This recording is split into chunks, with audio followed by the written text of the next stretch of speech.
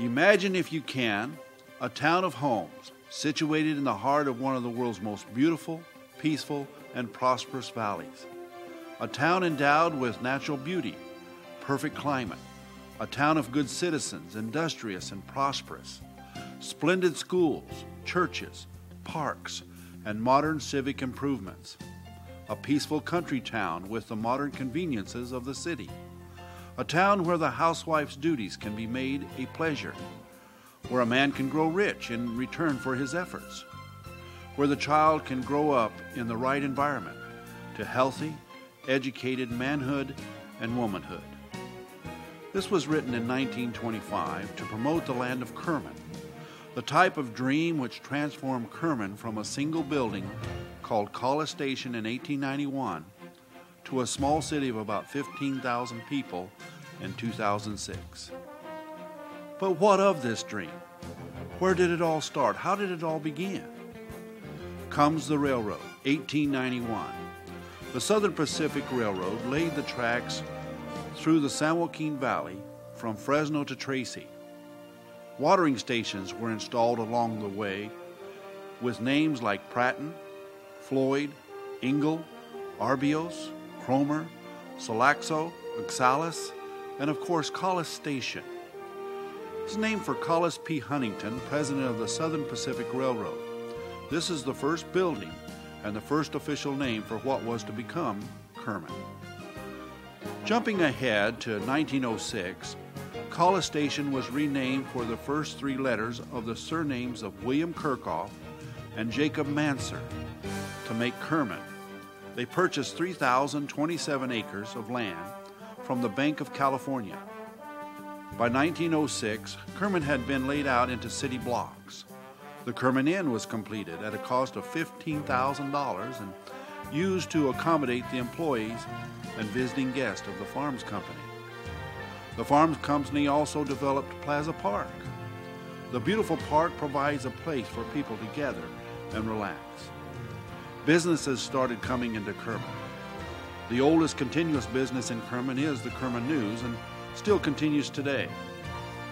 Kerman was still young, but there are many great things ahead. In 1907, the old wooden bridge was torn down and a new bridge was built across the San Joaquin River just north of the Vinland Colony. It was named Skaggs Bridge after a farmer living on the north side of the river. This would be the second and most beautiful of the four bridges. The California Stock Food Company built south of town in 1908. They gathered and stored alfalfa hay to feed the livestock. The farmers brought their load of hay to be unloaded, but because of such a great quantity, they would wait in line sometimes all night long. If you fell asleep, you would lose your place in line as the person behind you would pull around and take your place.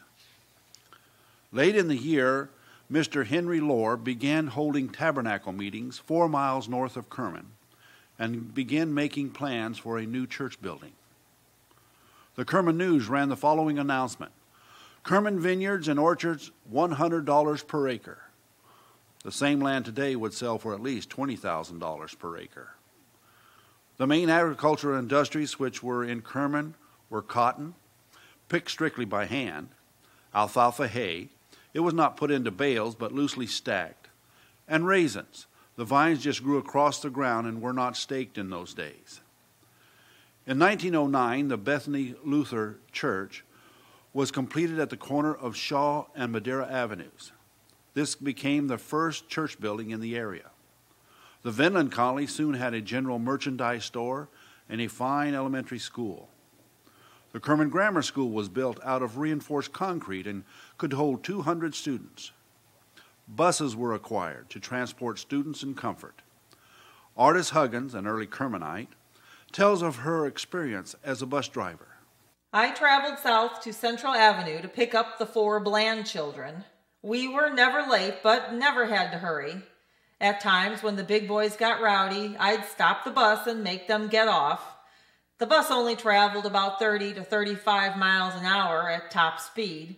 Someone would open up the back exit door and let them get on again, and we would keep on going. George Helsum and brother Charlie came to Kerman from Los Banos, where he was head blacksmith for the Miller and Lux Land Company. They opened the Kerman blacksmith shop and began repairing plows, shoot horses, and started repairing the new horseless carriages when they appeared on the scene. Kerman property is now selling for $150 per acre. The Button family opened the Kerman Telephone Company, and other new businesses started coming into Kerman over the next few years. Kerman opened its first library in 1910. The Methodist Episcopal Church was built for $5,000 and is the first permanent religious structure inside the town of Kerman. The building, which is now stucco, is still standing today. Kerman High School is started. It took place in the Bethany Church building in the basement. There were 12 students the first day. They expected 40. The colony schools which fed into the high school were Sunset, Dakota, Vinland, and Empire. Then there was Kerman Grammar School and Floyd District School. 2 years later, the new high school would be built at the corner of Madera and Clinton Avenues. Some wonder why Kerman Union High School was built so far out of Kerman. It was built in the center of all the colony schools so all could have even access to the high school as seen on this map. Besides, it was better in the country. Riverboats traveled the San Joaquin River from 1852 until 1869 when they were discontinued. They would come up the river loaded with goods for the business and farmers. They would also have passengers, mainly for excursions. The paddle wheelers would come as far as Sycamore Point, about 1/4 mile east of Skaggs Bridge. In exceptionally wet years, they would go as far as Friant. In 1911, a fellow by the name of Captain McMurtry thought river travel up the San Joaquin could be restarted. The steamboat J.R. McDonald traveled up the river towing a barge named Eastside. On June 15th, over 2,000 people came out to Skaggs Bridge to see the J.R. McDonald steamboat. When it reached Skaggs Bridge, the barge was anchored to the riverbank and used as a loading dock. During the celebration, the barge was renamed Fresno and christened with San Joaquin River water. The celebration went on for 2 days. People would tour the paddle wheeler, and the first evening Captain McMurtry had a dinner for all the dignitaries which arrived. It was finally reported over 3,000 people took tours on the riverboat. This was the beginning of the Kerman Days celebration. When Captain McMurtry made his return trip to Stockton, the riverboat almost did not make it back as the water level was too low. After several hours of discussion with the irrigation district, enough water was released so the steamboat could make it through. Paddle wheelers never came up the river again. The following year, 1912, the second annual Kerman Days celebration was held at the picnic area at Skaggs Bridge. Over 600 people attended. The town purchased land for $4,000 at the corner of Madera and Clinton Avenues. And here they built a new Kerman High School at a cost of $2,120. The high school opened in September with 26 students in attendance. In June of 1913, Kerman High School had its first graduating class.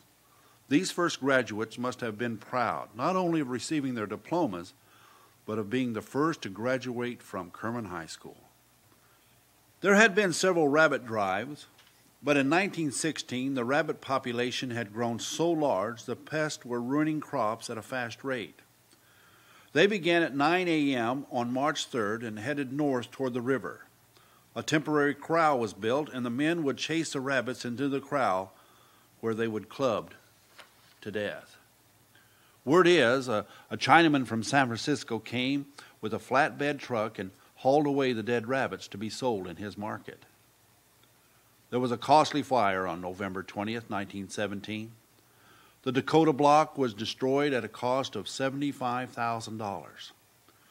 Kerman had a hand-drawn chemical wagon, but The volunteers arrived too late, and it was of little help for such a large fire. A firebomb had been thrown through the window of one of the businesses. Lost in the fire were the Kerman Hardware, Telephone Company, Meat Market, and Fresno Farms Company.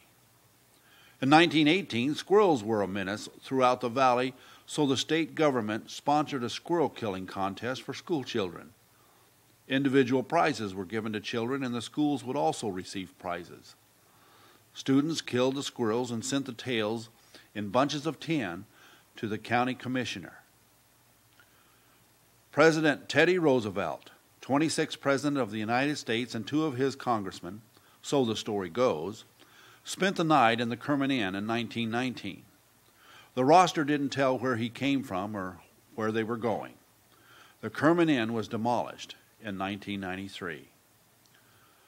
By the 1920s, a train which went through Kerman to San Francisco was called the Lark. It would pass through Kerman about 3 a.m. A person could take the Lark, spend the day in San Francisco, and return on what they called the Owl at 11 p.m. The new Plaza Garage opened for business, and the old Dakota Block was rebuilt. A new main building at the high school was built. It had 2 floors, which were joined on each end by wide sloping ramps instead of staircases for easier and safer movement of the students. The Chamber of Commerce was instrumental in the purchase of an electric flashing sign in 1925, which read Kerman, and they placed it at the corner of Madera and Whitesbridge. On December 4th, a bold daylight holdup was made at the First National Bank. The robbers escaped in a taxicab with $625. Plaza Park had grown, and so had Kerman, but slowly because of the Great Depression which hit in 1929. The new Roman Catholic building was dedicated in June of 1930. This gave Kerman its 3rd religious structure. The First National Bank of Kerman closed in 1932 because of embezzlement, and Kerman was without a bank. William Richards, a teller, confessed for stealing $67,000 in missing funds and served 3 years at McNeil Federal Penitentiary. Booty Steffens' garage, which was located behind his service station, was completely destroyed by fire. In 1936, plans for an athletic park were underway. Softball was becoming a popular sport. The William G. Kirchhoff Land Company gave 27 lots to the Athletic Park Association. This became the present Kirchhoff Park. The first softball game and dedication of the park was attended by 340 people. The San Joaquin River flooded because of heavy snow and early warm spring weather in 1937. It washed away the large sandy beach where the annual Kerman Days picnic was held. The first Kerman Days, which were held in Kirchhoff Park, were very different from those of today. A bank finally came to Kerman. The Bank of America established a branch office in October. This ended a 5-year period when Kerman was without a bank. Kerman Union High School's new gymnasium was completed and dedicated in 1940. Many a basketball game, PE class, and rally took place within its walls. It served the old high school for many years. It still stands today, but needs lots of work. December 7th, 1941, a day which will live in infamy. A sneak attack by the Japanese on Pearl Harbor in Hawaii. Besides 18 ships being damaged or destroyed, along with 170 planes, approximately 3,700 soldiers were killed. This brought the United States into World War II. Many young men answered the call to defend our freedom and the freedom of others. A large platform was constructed in the area of the KMJ antenna in 1942 and was used to detect any plane which might fly over. At the top was a kitchen and a bed for resting as people would stay all night. By 1944, the residents of Kerman were supporting the U.S. savings bonds and Red Cross campaigns to help the war effort. The Kerman News carried frequent articles about Kerman men and women involved in the war effort. In 1945, Ray Wetmore, a graduate of Kerman Union High School 1941, was a fighter pilot and flew a P-51 Mustang called Daddy's Girl, named after his newborn daughter. He was called the man with a telescopic vision. He had a total of 24 victories. Private Vernon May, also a graduate of Kerman Union High School 1942, was commended by his commanding general. The citation read, "His untiring efforts and devotion to duty were an inspiration to all." During the fighting in New Guinea, May was a litter bearer, and at times he went 3 days without food, and most of the time in drenching rain and sniper fire from the enemy. Private First Class Harry Peterson, also a graduate of Kerman Union High School 1941, participated in the recapture of Bataan and Corregidor. Captain Jack Cardwell holds the Air Medal with 3 bronze oak leaf clusters and a graduate of Kerman Union High School of 1938. General James Doolittle congratulates 2 Kerman soldiers, Corporal Louis Pacheco and Captain Ray Wetmore. The Harvest Festival Queen Contest and Parade were started. First Queen was Greta Baptista. Her court was Eleanor Beck, Dorothy DeVries, Alice Potsakoff, and Lena May Goff. Her float was pulled by a World War II Willis Jeep. This celebration replaced the Kerman Day celebration, and it is still celebrated at the beginning of September. After several votes on June 6, 1946, Kerman residents voted in favor of incorporation. July 10th, Ben Middleton became the first mayor and held the position for 10 consecutive years. The new police department was formed, and Roy Logan became the first chief of police. Bill Sebastian purchased the Kerman Telephone Company and began improving the facilities. The North Central Fire Protection District was established. A fire station was built on D Street just west of Madera Avenue. A fire engine was purchased, and this became Old Engine Number 1. The fire truck is still used today in parades and other community functions. Tents were becoming a problem by 1947. There is no plumbing, electrical, or fire protection facilities. Only outhouses are available. No water directly available, and wiring is hazardous, if any. Building permits were issued only if they planned to build within a 6-month period. A new drive-in restaurant opened on the corner of Madera and F Street in 1951. It was owned by Warren Gibson and was called High Neighbor Drive-In. The La Ramada Mexican restaurant remodeled the old drive-in and is still there today. Pacific Greyhound Line started bus service to the business section of the city. 4 passengers took advantage of the service on the initial trip. A 76 Union Oil service station comes to Kerman. Bill Sims acquires a gas pump, grease gun, and other items to supply his service station on the corner of Madera and D Streets. On May 10th, a fire destroys the Himes Motor Company. Mayor Ben Middleton totally praises the Kerman volunteers and the North Central Fire Protection District for a job well done. Many changes were made in Kerman in 1952. The Kerman Elementary School was completed at a cost of $471,000. Sun Empire Union School District was formed. New facilities were purchased and buildings constructed. The combining of Vinland, Dakota, Sunset, and Empire would make up Sun Empire Union Elementary School. In 1954, the old Kerman Grammar School building was remodeled and became Kerman City Hall, police station, and Department of Water and Sewage. The Kerman Free Library also moved in and stayed for 10 years.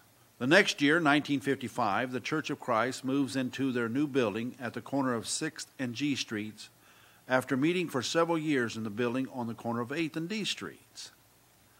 Valley Food Center gave Kerman residents the equivalent to a big city supermarket with its large facilities and good product selection. Valley Food Center still operates today in the Plaza Shopping Center. Kerman Elementary School and Floyd District School came together to form the Kerman-Floyd Union School District in 1956. The new Kerman Municipal Swimming Pool was opened on July 26, 1957, and it was dedicated the next month on August 25th. A refreshing splash went good on Kerman's hot summer days. Mr. and Mrs. George Helsum were the Harvest Festival's king and queen in 1958. This is the first and only time an older couple were elected to the honor. From 1959 to 1965, there were no queens. Then in 1966, it was reinstated. And then in 1991, it was stopped. April 27, 1960, the Southern Pacific's Railroad Depot stopped operations after serving the community for 69 years. It was split in two and moved. One half is a house on McKinley, and the other half is being used for storage on Shasta Avenue and still has its original paint. An estimated crowd of 1,500 people were on hand for the opening of Kerman Kart Club's new track on the south end of town. But the go-kart track was put out of use in 2005 and is in the process of being demolished. Construction of the new Plaza Shopping Center was started at the corner of White's Bridge and Madeira in April of 1961. McMillan's store was the first, then Save Mart. Save Mart burnt down and Foodland remodeled the store and did business for a while. Today, Valley Food Center occupies the spot. The new Kerman Evangelical United Brethren Church building would be dedicated on June 11th. Construction started on the building at the corner of Madeira and Shields Avenue. This marks the 50th anniversary of the construction of the original church building. The beginning of 1962 sees an unusual event, which very rarely happens in Kerman. It snowed for 2 days and it left approximately 3 to 6 inches on the ground. Most homes boasted a small snowman in the front yard. Most schools also shut down, and driving became very interesting for people not used to driving in such conditions. January sees the completion of the new junior high school on First Street in 1964. In 1966, June, a new post office building is open and is located on the corner of 6th and D Streets. The facility is still being used today, some 40 years later. The new Kerman High School was completed in 1967. After serving the high school students for 45 years, the old high school is closed down. The new campus is located on First Street. In July, it was reported that almost 100% of the cotton harvest was done by machine. The days of hand picking are gone. In 1963, cotton picked by hand was 28%. On November 9, 1969, the new City Hall was opened, and 3 days later it was dedicated by Mayor Luther Sonny Coleman, who cut the ribbon. The presentation of an American flag was by the American Legion Auxiliary, and the inmates of San Quentin built the furniture for the new offices. The following year, 1970, the letters spelling out Kerman City Hall were straightened and lined to be on the same level. The council also decided to install the address on the building. Kerman Motor Parts moved into their new building closer to Four Corners, or the crossroads of Madeira and Whitesbridge, in 1977. It was later redesigned and repainted to become Smith's Auto. In 1978, a donation by the Helsum family was made to Kerman. Anna Helsum donates the Kerman blacksmith shop and all its tools, which was owned by her husband, George Helsum. Mayor Lee Shakwa accepted the donation for a future museum. It was relocated on the corner of 8th and D Streets. The project was to be completed in 1979. The Kerman Senior Citizen Center started a museum in 1979 in their building, which is the old Kerman Grammar School, in hopes of preserving Kerman's history. It was in place for about 5 years. H&J Chevrolet moved from the old Plaza Garage, which was Sims Chevrolet, into their new building east on Whitesbridge Road. An investment company announced a new Kerman shopping center on the northwest corner of Whitesbridge and Madeira. Save Mart moved their store into this new shopping center after the old store burned down in the Plaza Shopping Center. Halloween was interesting, to say the least, in 1981. Business people all around Kerman dressed up for the occasion. It was interesting to go into one store and see a jungle girl, another to see Hollywood monsters, and another to see a can of peas walking around. The Kerman Unified School District brought together Sun Empire, Kerman Floyd, Kerman Junior High, and Kerman High Schools into one school district in 1983. Ben Middleton and Artis Huggins, longtime residents of Kerman, tell a general history of the early days of Kerman at a meeting of the Kerman Chiroptimus Club. On August 5, 1985, Sun Empire Food starts business south of town. They candy coat raisins and almonds with chocolate and yogurt. They have grown to shipping their product all around the world. They also give tours to any group which would like to see their operation. William Clinton was running for president against President George Bush in 1992, and while campaigning, Mr. Clinton came to Kerman and spoke at the high school.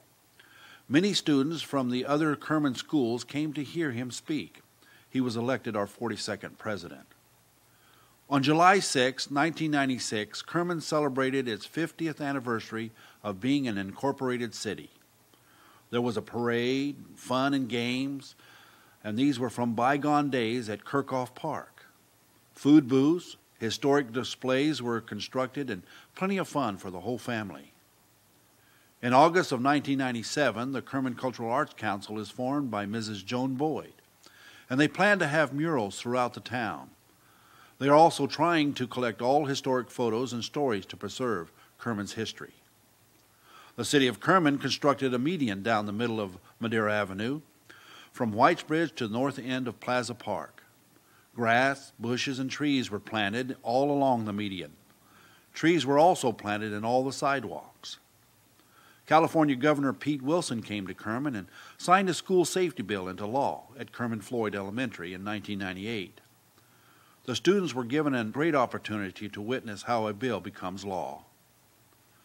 December 30th, the old Kerman Union High School main building on Madeira and Clinton Avenues was destroyed by fire. It was reported 4 young men were responsible for the fire.